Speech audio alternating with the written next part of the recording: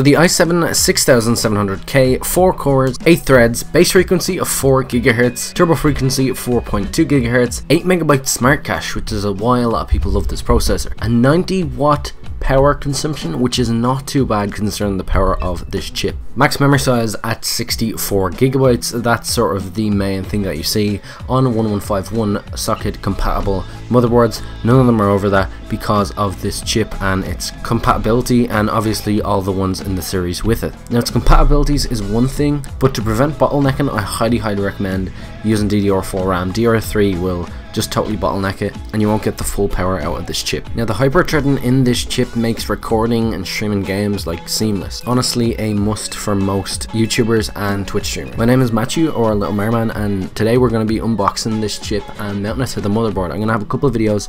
They should be in the links in the description below, but if they aren't, chances are they're not out yet. Just give me a nudge in the comment section and I will get working on that. But they should be there anyway. So you don't miss them, subscribe, and if this really helps you out, hit the like button. Honestly, make my fucking day. Let's get into it. Okay, so jumping right on into the unboxing. There's not really much in the box. I just thought I'd show you guys what is, and I'm using the wrong side of the blade. There we go.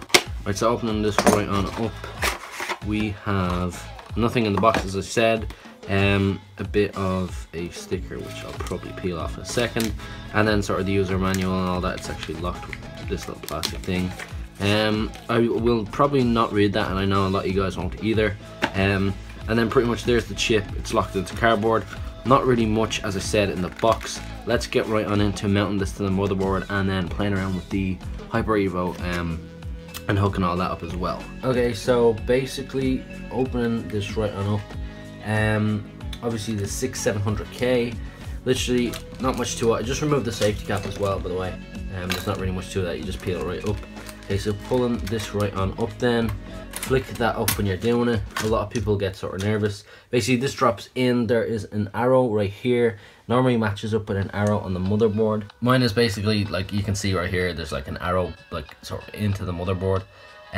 So pretty much that's the way it's going. So it's going like this, and as people say, it literally drops right in. You don't need to press it in or anything like that. Not much to it then. You just pretty much just lock it back again and under, and then that is pretty much it. As always, motherboard into the case, and do not forget your thermal paste. I did mine off camera on my last processor and my comment section literally went absolutely crazy. Now, fan wise, I went with the Hyper TX3, not the Hyper Evo. Was not easy, I'm not gonna lie, it was not easy to actually mount. I found the fan was easier to mount into my AMD build. But coming to Intel, it was a bit more complicated, even though it's supposed to be nice and simple. It's supposed to be just like nice 4 things, you press them in and that's it. It was quite harder than that, not gonna lie.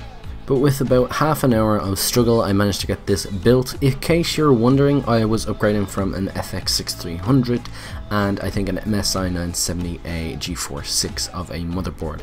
I had 16 gigs RAM in that and they were DDR3. I upgraded to this motherboard, the Z170 Gaming Edition by Gigabyte. Obviously the 6700K. And 32 gigs RAM of a Black Corsair Vengeance RAM DDR4, clocked in at 2400 MHz, I believe. Pretty sweet upgrade. 16 gigs I'd say would be decent enough. I just had to go overkill and go 32 gig. I think I got a deal on the whole 3 of them all together.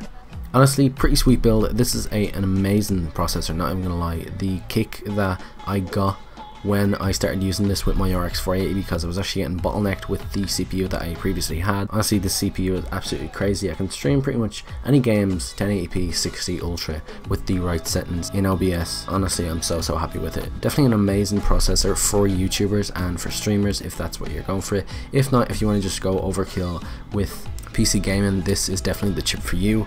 Once again, if this did help you out, do smash that like button, drop a like on this video, subscribe if you're new, and any suggestions or stories about this processor or anything like that that you found makes the performance better, do drop it all down in the comment section below. We get a bit of a discussion going. Without further ado, I'm going to leave the video here. Subscribe once again for more computer videos, and without further ado, I'm going to leave it here. Once again, peace out, thanks for watching. I'll see you all in another video or live stream very soon.